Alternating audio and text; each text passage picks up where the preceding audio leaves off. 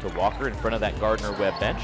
Makes a move to her right, gets into the lane, puts it in off the glass, and the freshman scores her first official points as a Tar Heel. And right now, Gardner-Webb is very confident playing with North Carolina right now. GW tries a cross-court pass. It's picked off by Erica Johnson. Lead pass to Destiny Walker, and she makes the layup at the other end. Onisha Williams with the made bucket, her second of the game. Carolina gets a three-point opportunity here from Cherry, and the first three-pointer of the season is made by Jamie Cherry, the sophomore. Back in front, 17-15.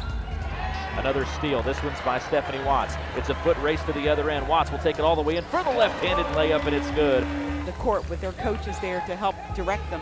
So North Carolina's really going to have to knock down their defensive set.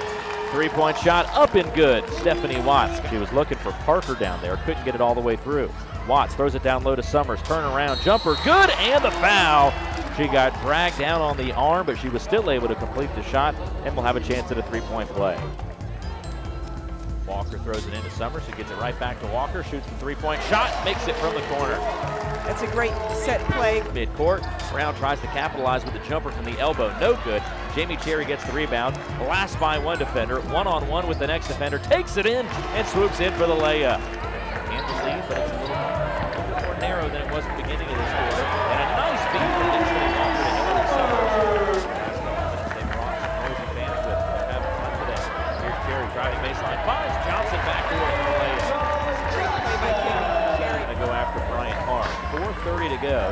That would essentially take Carolina down to 5 players. Here's a three-point shot from Watts, and the freshman gives Carolina some breathing room, but that may be what Carolina needs at this moment. Carolina steps in, deep two for Cherry, and she drains it, just as it was called for.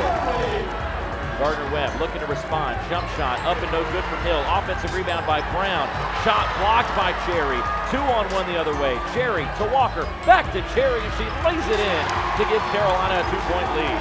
She's known for her last-second buckets. 9 seconds on the shot clock. Cherry will pop the three from the right wing. Got it! Another Cherry bomb with 6.8 seconds to go, and Carolina takes a 65-64 lead. Be able to move the ball all the way up the court. And here we go. It's thrown in. Brown will take it. Oh, could have been a backcourt call there. 3 seconds to go. Brown drives in, makes the layup to give Gardner-Webb the lead with 1 second to go. Carolina runs out of time. The full court shot is no good.